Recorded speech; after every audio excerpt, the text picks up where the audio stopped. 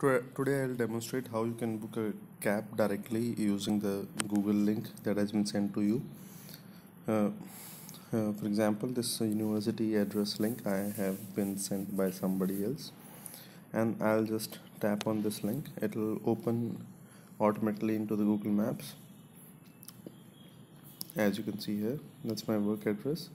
You have to just tap on directions, and here as you can see there are the driving directions, then two-wheeler driving directions, then public transport, on foot, and the last one is on cab. Here I've got three options: the Ola, Uber, and the Meru.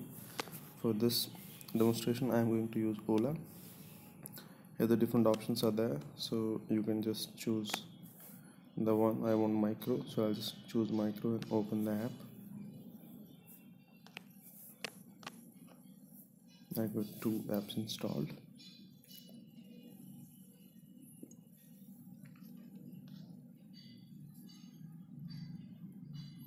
And here it is, so I can just touch on the confirm booking and it will be done. I hope it helps.